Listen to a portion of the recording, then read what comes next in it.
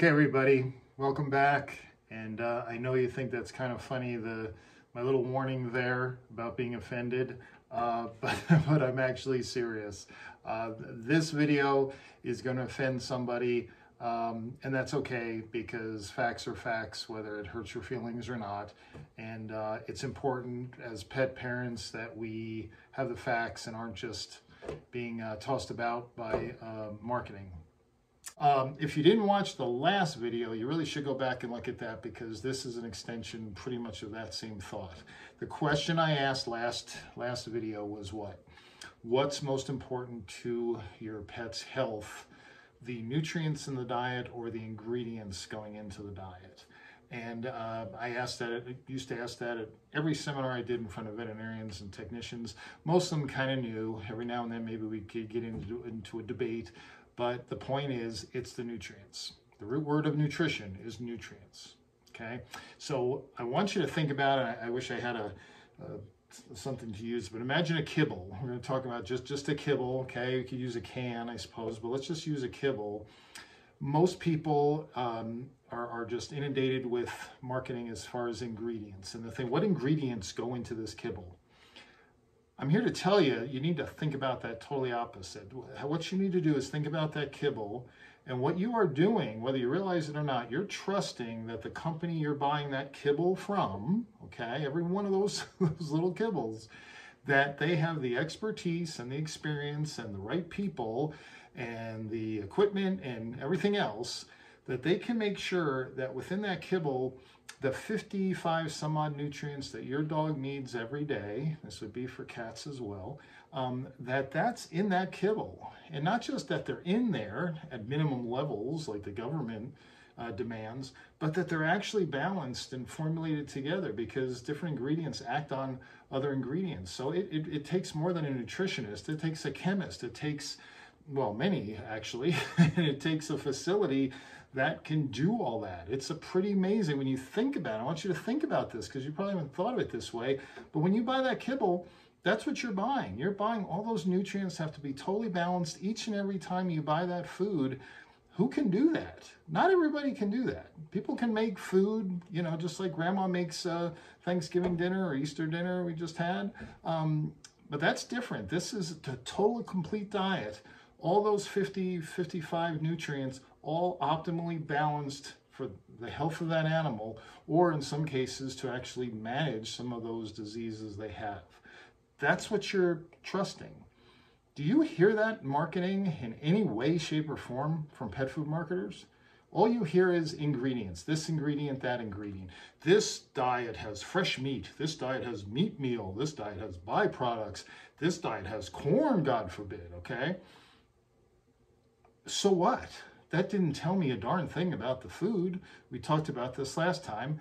How do I know that that meat meal or chicken meal or that byproduct meal is actually a good source and pure, giving me protein and not a bunch of junk, okay? And I'm not going to get into the AAFCO definitions, because those AAFCO definitions are just kind of like minimums. They're just saying, here's the minimum standard. You're allowed to put a bunch of junk in here if that's the kind of company you run, okay? You can get away with that. But how do I know if you're doing that or not?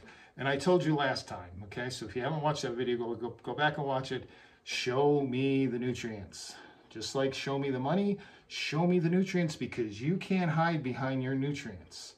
And if you've got a meat meal, and I look at your mineral content, and it's twice that of any other food, or the ones that we know are good foods made by nutritionists and chemists, guess what? Those excess minerals, that's what could potentially harm my pets, especially as they get older. And what it tells me is you're buying junk ingredients. I don't care what your ingredient panel says. It doesn't matter what your ingredient panel says. We talked about that in another video.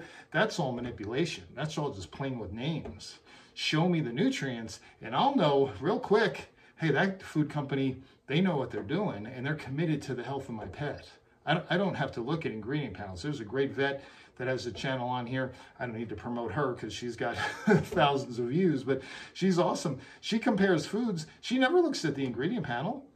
Why? Because she knows it's just a game. It's just a silly game that the marketers use. Show me the nutrients.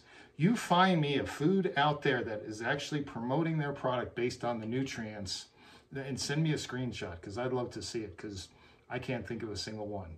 Why? Because the consumer is so been sent in that direction of ingredients, and it's really a shame. So I want you to kind of think of it this way. There's two pet food manufacturers, and they go into business, and let's even say they're jumping into the game now, okay? And there's one food company that has nutritionists, board-certified veterinary nutritionists and chemists and their own plant here in America, and they decide we're going to make diets that have optimal nutrient levels, those 50 some odd nutrients, and we're going to put that in a kibble form or a canned form or whatever form they want, okay? They're going to go out and they're going to find the ingredients that are going to deliver that nutrient profile. Does that make sense? They're going to go out and find meat sources and grains and carbohydrates, and they could go get a synthetic vitamin mineral compound. We'll have to talk about that in a separate video, but they can do all that. In other words, here's the nutrient profile that we want to make sure when that dog eats it that they get all this nutrition.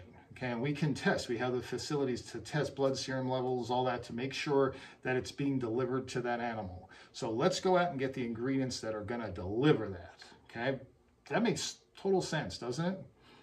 Is that actually what pet food companies are doing now? In my opinion, and I think the evidence is pretty clear, not at all. It's a little different now. Now I have a marketing group, and we decide, wow, there's lots of money in pet food. People are passionate about pet food, and they're spending gobs of money on pet food. Let's go ahead and look at what do we need to do to make our food. Well, the first thing we need to do is find ingredients that sell, ingredients that sound really good. I'm calling them glamour ingredients. And that's really the way to look at it, that they're glamorous, they sound great, and guess what? I'm going to spend more money on those ingredients because I've been programmed to believe that they're actually better for my animal. Just watched a video today, and the person, I know they mean well, so I don't mean to offend anybody, but they're playing that, well, this is meat meal, and that's a low quality ingredient, and this is fresh meat, so that's a high quality ingredient. Really? And you're basing that on what? Your emotions, your feelings, what the marketers have told you. Show me the nutrients and I'll tell you which one is high quality and which one's not. Remember, fresh meat, it's got water in it. Meat meal, it's dry. Which one's high quality? I have no idea till you show me the calcium and phosphorus levels. And again, most foods try to find that. Oh, we'll send you that if you request it. Just look at the pretty pictures of chicken and all this other stuff here. So that's what's going on. You're not getting food companies anymore that are saying, here's the ingredients needed to deliver this nutrient profile. Now it's, what ingredients do I have to come up with that's going to get Mrs. Jones to really like this food? Go back to my first or second video on the history of marketing. What did those marketers do? Oh, you need chicken as a first ingredient. You need grain-free. You need no corn. You need this and that. Here's that fox in that border collie outfit just taking those sheep over here, taking those sheep over there. Oh, now kibble is bad. Kibble's killing your animal. You know, it's poison. And what is all that? The umbrella of all that really is shame. You've got pet food marketers that are doing a great job of shaming you into spending tons of money on foods that you don't even know if they're healthy. Again, I'm a glutton for punishment. I go to these videos and then I read the comments, and people, I feel so bad, I can't afford this food, and I'm looking at this one and that one, and like, it's the blind leading the blind, and it's really aggravating, and I'm sorry if I'm offending people, but sorry, that's the truth is, you're not helping your animal. And the sad thing is, I'm kind of getting on a tangent here, but I'm really emotional about this stuff. It used to be grocery foods were pretty low quality food, and then you had your premium foods, and everybody should be feeding premium if you could afford it. And it was affordable back then, okay? It was more money than grocery, but it was still affordable. Now, there are foods out there that cost more than even the veterinary diets that you would get at a veterinarian, even way more than that. $5 a can, and over $100 for a bag in these boutique pet stores. And I love how the attitude is, oh, you buy your food at Petco or PetSmart? Oh, okay. You know, boy, she buys her food at PetSmart. That's the attitude, because those brands, well, they're mass market. You need to go to, Jim Bob's little boutique or Susie Q's little boutique pet store or pet boutique, and they have a food there that the chicken in that food comes from Jim Bob's farm down the street, or down the road, not a street, down the road, and they're happy chickens, and we outsource from all these wonderful places, and that's what goes in the food. Oh, don't I feel wonderful? Okay, now, hey, I'm all for non-caged chickens and all that kind of stuff, so I don't mean to make fun of that. But the point is, can we get back to what would be the healthiest for my dog to stay alive the longest, instead of all this ridiculous fluff that people are consumed by? By who? By pet food manufacturers who know how to get to your heart. They're ignoring your head. They're not even dealing with intellect anymore. It's all an emotion thing now. And it drives me absolutely nuts. There's actually a new company out there. Went to their website, saw one of their videos, and they're saying, oh, it's a therapeutic line for if your dog has kidney disease or heart disease, that kind of thing. And they're unique, I will give them that. I have not looked at their nutrient levels, so I'm just going to trust that they've done a good job of coming up with a nutrient level to deal with renal disease, kidney disease, okay?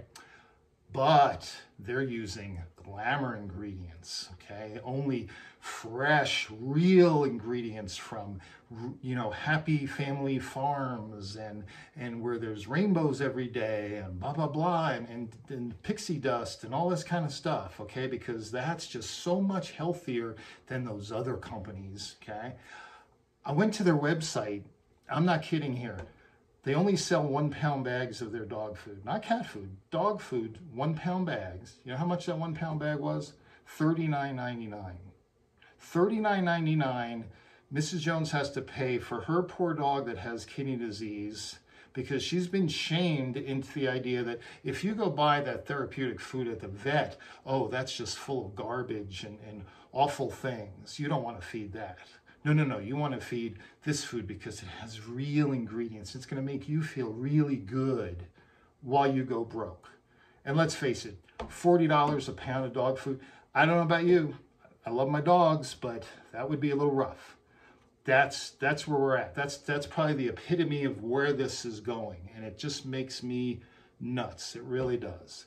So I need to take a break there and get back into this.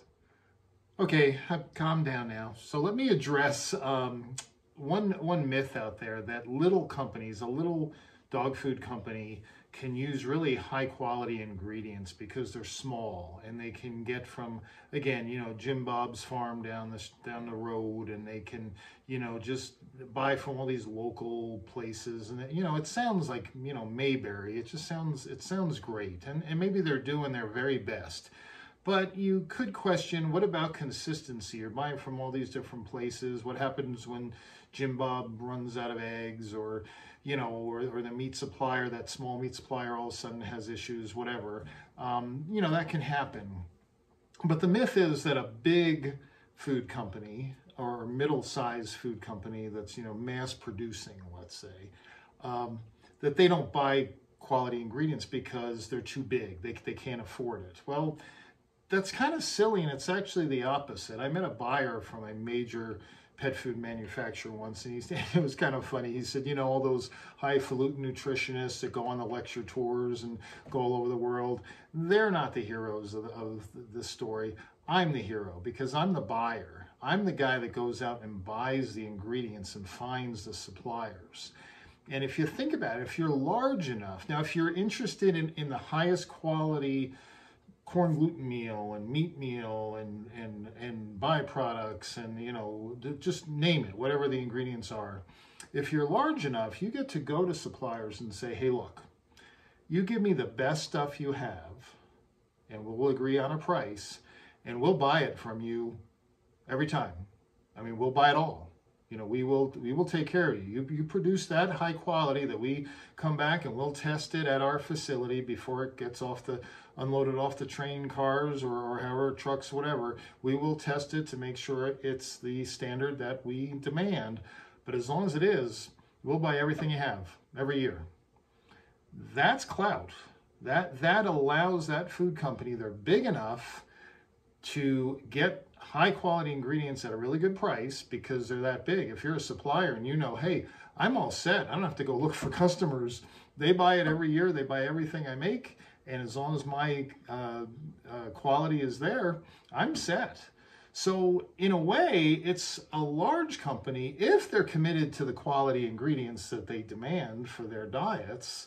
A good example would be meat meals, the mineral content that I was talking about before. In cat foods, you need the highest quality meat meals because mineral excesses cats are more sensitive to than dogs. So the highest quality meat meals are going to go in a cat food. It's not because we like cats better than dogs or anything. It's just, again, we have to go with what the nutrients are, right? So that little pet food manufacturer, God bless them, and they're doing their best.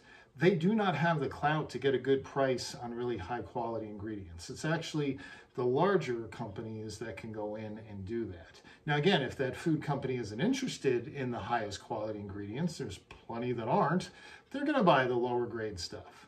But I thought that was really interesting, and I met that guy, it's been years now, but it's true. I mean, it's the ingredients that's you need those if you're going to deliver the right nutrients. So I'm going to stop here. Sorry if this video was a little more ranting, but I'm hoping there was educational stuff in there. And when we come back, we're going to look at, we looked at, the idea of Glamour Ingredients. Now we're going to look at the no's, because somebody even asked that I would address this. Let's look at the no corn, wheat, and soy. Okay, I think that's really important. It fits in everything we're saying here and really kind of drives the point home. So again, thanks everybody. I am having a blast. This is really a lot of fun. I've missed my veterinarians and my techs and all that. So this has really been fun, and I appreciate everybody, the encouragement and subscriptions. Please subscribe and check out some of the other videos. They all kind of just keep going on.